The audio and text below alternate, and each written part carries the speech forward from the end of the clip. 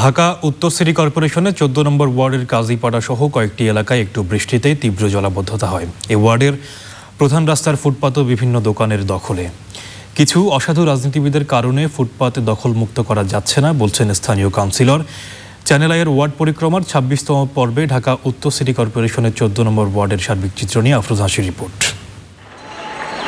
জনবহুল ও ঘনবসতিপূর্ণ শেওড়াপাড়া, কাজীপাড়া আর সেনপাড়া নিয়ে ঢাকা দক্ষিণ সিটি কর্পোরেশনের ১৪ নম্বর ওয়ার্ড। অপরিকল্পিত এসব আবাসিক এলাকায় নেই খেলার মাঠ কিংবা পার্ক। বেশিরভাগ রাস্তাই অপ্রশস্ত। তবে আলোচনার মাধ্যমে কয়েকটি রাস্তা প্রশস্ত করার কাজ চলছে। ডেঙ্গু আতঙ্ক সহ কয়েকটি ভাঙা রাস্তার ভোগান্তি আছে এই ওয়ার্ডে।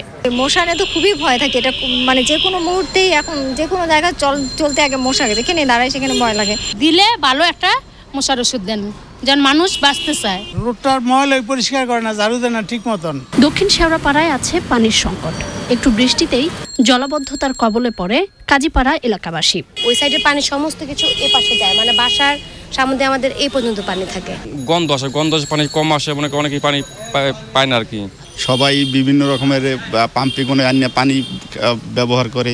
দোকানিদের দখলে প্রধান সড়কের ফুটপাত। আমরা তো সামান্য ভুলি, লাইনের জন্য নেয় ৫০ টাকা করে বলেন না। ফুটপাতের উপরে দেখা গেছে যে বিভিন্ন দোকানপাট গড়ে উঠছে।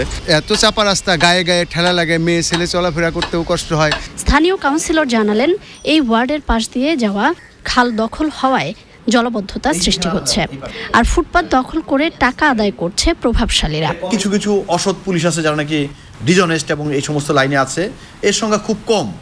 এরা যেমন লাইনম্যান ঠিক করে তারা প্রতিদিন টাকা উঠায় নিচ্ছে।